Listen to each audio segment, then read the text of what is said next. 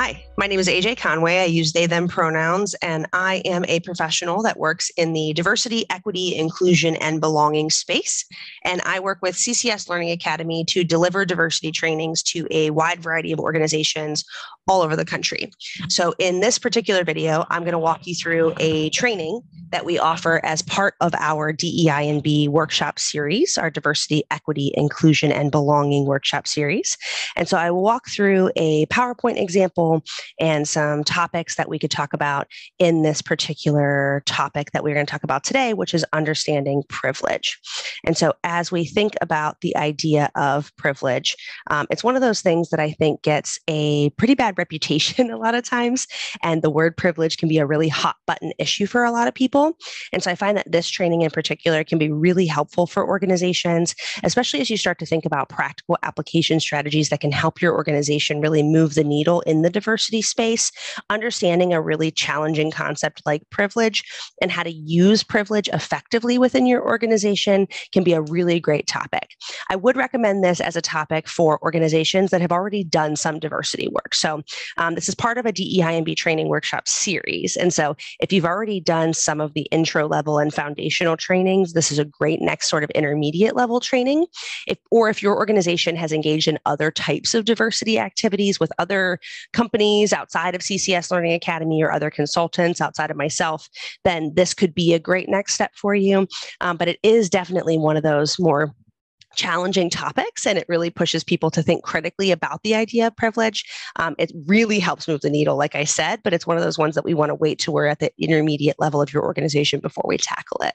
And so the great thing about the DEI&B trainings that we offer through CCS Learning Academy is that we have prepared curriculum, but all of our DEI&B trainings are really customized and tailored to the needs of your organization. So no matter where you are sort of on that diversity journey for your organization, we want to meet your employees where they are. We want to meet your organization where you are. And our goal is to build those customized trainings that are driven by data, driven by results, to make sure that we're giving you the best possible diversity trainings that we can, and the best trainings that are going to help your organization meet the specific needs that you're trying to achieve. And so a little bit more about me. So I am a diversity, equity, inclusion, and belonging professional. I've been in the business for about 10 years, and I am part of several different national diversity organizations, and I have a few diversity certifications, and I've been doing trainings and consultations for organizations, again, all over the country, and working with CCS Learning Academy to work with organizations to help them further their DEI&B initiatives in various ways. Training is a big piece of what we do to try to help move the needle for organizations. And so this particular video is about one of the DEI&B offerings that we have, which is about understanding privilege. Now, like I said, privilege can be one of those really hot button topics. So some of you might have looked at the topic of this video and right away you're like, ooh, I don't know if we should tackle the privilege conversation.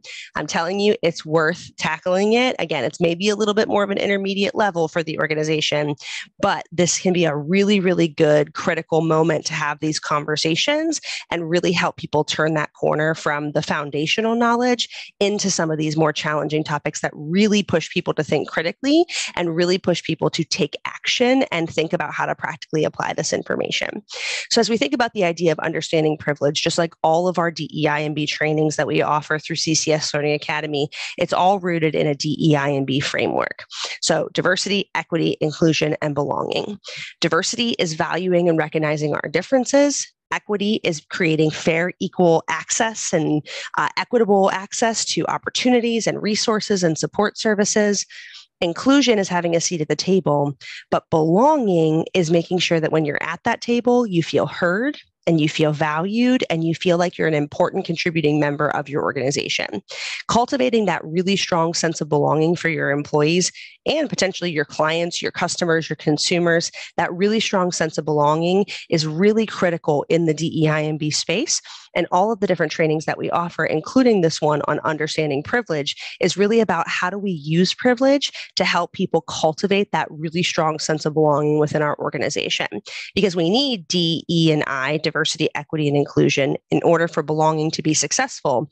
But if we only have DE&I and we haven't taken it that next step to belonging, then we're not doing DEI&B the right way. And so really having these critical conversations around challenging topics like privilege helps us push that boundary past DEI into that belonging space and really helps us focus there on cultivating that strong sense of belonging. So the training would start with this DEI&B framework, really unpack those 4 concepts and make sure people understand what that looks like. And then how do we use privilege then to cultivate that strong sense of belonging, which is our ultimate goal in this framework. Now, just like with a lot of our other trainings, as we think about the idea of privilege, again, we're going to unpack a lot of things about privilege, but one of the things about privilege that I hear the most often is a lot of times people are thinking very narrowly about the idea of privilege. In our society, a lot of times the only type of privilege that we really hear about is white privilege, or maybe male privilege sometimes, or even white male privilege. Those are not the only types of privilege that exist. Yes, of course, white privilege is a thing. Yes, of course, male privilege is a thing. But there is privilege in every aspect of diversity, and there is disadvantage in a lot of aspects of diversity. And so really unpacking this broad idea of diversity is a great place that we would start in this type of training to make sure that people understand that as we tackle this idea of privilege, that we're not just talking about the classic forms of privilege that you've been hearing about all the time. We're going to be talking about privilege in all of these different types of identity categories and all of these different aspects of diversity. And so then we would then unpack some of those misconceptions, right? So privilege, again, is a really hot button issue. It has a lot of really negative connotations for people. And there's just a lot of misconceptions around privilege. And so really taking some time to unpack those pieces and make sure people don't just completely shut down at the beginning of the conversation. That's a big piece of what we would do in the beginning of a training like this. And then it's about talking about what privilege is not. Privilege does not mean that you've never had to work hard. Privilege does not mean that you've had an easy life and that everything in the world has been handed to you and you've never had to struggle or deal with anything difficult. That is not what privilege means. That's a lot of times what people tell you privilege means, but that's not what we're talking about when we talk about privilege. So a big piece of unpacking all of those misconceptions is really focusing on these pieces, that this is not what privilege actually is. But then again, what is privilege, right? So not only what is it not, but then the training would focus on, okay, well, what is it?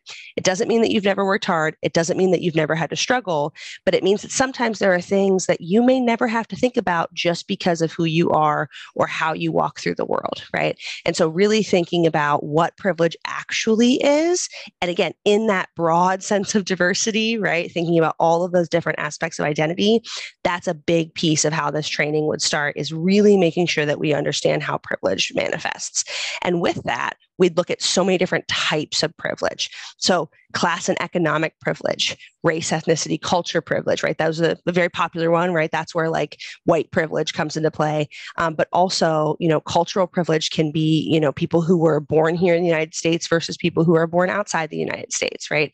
Ethnicity can be heritage and background and, where your family's from. And so privilege, again, it's multifaceted, and there's so many different types of privilege that we could look at here.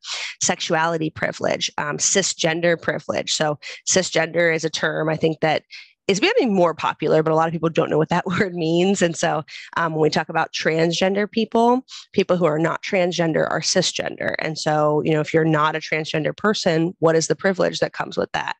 Sexuality, talking about LGBTQ plus issues. There's still a lot of states in this country where you can be fired from your job for being LGBTQ plus. Why would you ever even have to worry about that if that's not how you identify? That means that you have sexuality privilege, right? So really just starting to think through these different pieces of things that we may never even have thought about before, because that's what privilege is. Privilege is just saying you may not ever have to think about it because it never impacts you. So really starting to think about that. So that's 4 different categories. And we would even keep going. Citizenship privilege, ability privilege, male privilege, masculine privilege, linguistic privilege, right? The language that you speak, and if that matches the dominant language that we speak here in the United States, right? If English is your primary language and everything around you in English is written in English, that's privilege, right? So really thinking about all of the different ways that privilege manifests in our life, getting rid of those misconceptions and negative connotations around privilege, and understanding that when someone says you have privilege, that's not a bad thing. That's not an insult. It's just saying that privilege exists, and privilege is going to be different and situational depending on how we interact in different situations. And so a big piece about what we try to accomplish in these DEI&B trainings is not only helping you understand, well, what is privilege? But okay, now how do I use my privilege, right? So a lot of these trainings, again, very practical application focused. I want you to know what the words mean, but I want you to know what to do with the information too. So a lot of the training would then talk about how we use our privilege to promote inclusion and belonging. So especially in spaces where somebody may not have the same privileges that we do, how do we help use our privilege in that situation to make sure that we're creating access and opportunities for other people? That's really where that DEI&B framework comes in, where we're using our privilege to help cultivate a strong sense of belonging for all of the people around us, right? And so using our privilege, especially in leadership roles and things like that, can really help. And then using our privilege just in day-to-day interactions. A good example I like to give during trainings is when the ADA buttons, the little buttons that you push that automatically open doors. I push those a lot because I like that it opens the doors for me.